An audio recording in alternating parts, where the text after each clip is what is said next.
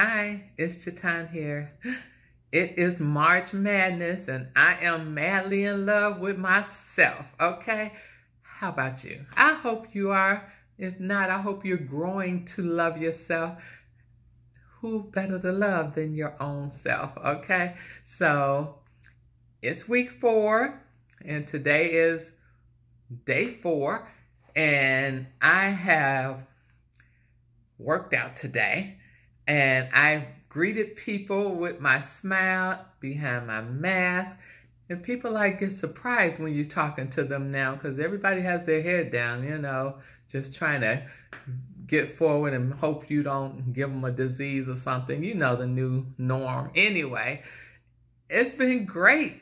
I am enjoying loving me and sharing me with others, the good me. Anyway. Your list is 1, work out, 2, smile or greet people you do not know, or no alcohol either this weekend or no alcohol daily. It's up to you. Or pick a day of just doing salads only all day. No gum chewing, which I plan to do tomorrow. I need to give my teeth a break. A day of no cell phone all day. Number 7, treat yourself to a healthy meal. Just go take yourself out. Take yourself out, okay? Or indulge in aromatherapy. Get you a diffuser and just plug it in. Put you some great smelling, incense. What is it called? Oils. Essential oils, that's the word I'm looking for. And just inhale, get 8 hours of sleep. I have been able to do that. It is a miracle. I went to bed that night, and the night I was telling you about, and I got my 8 hours in 2 nights in a row. I am excited. My body is like, okay, that's enough of that. Get up.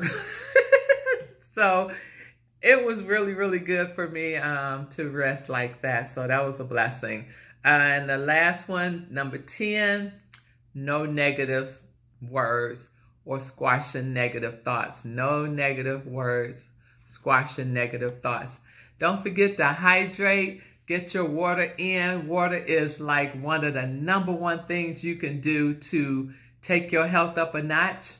Is to be hydrated, to flush out toxins, to keep your body moving. It helps with moving out old stuff that's in your body that you need to get out of there. Like if you're going to do a cleanse, you can't cleanse without water. You can't detox without water. You can't get healthy without water. So get your water in. And like I said, when you see a health notch, get your water and let's drink together.